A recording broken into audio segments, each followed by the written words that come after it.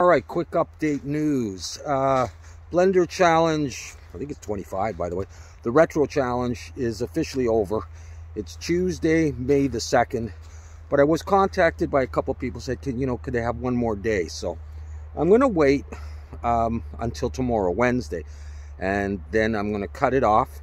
All right, so tomorrow will be the last day for late submissions. That's okay, renders.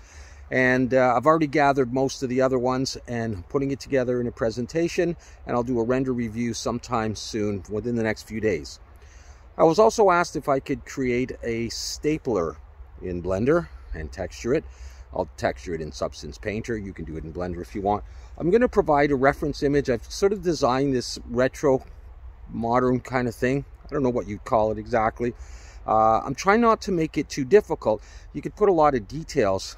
It's not going to have the back stuff and all the underneath stuff, but just from a distance it'll look like a stapler. And it's not going to be all that low poly either. It's probably going to be, I don't know 15, 20,000 verts. So at any rate, I'm going to provide you the reference image like I said, and you can model along with me if you want to, and I'll model it in Blender. It'll probably take me a full video to model the thing.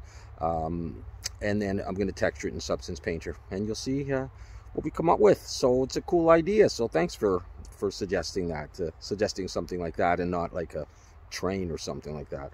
All right, so I'll be back tonight, which is about 8 hours away, recording that video. So hopefully I'll have it posted tonight. All right, take care. See you soon.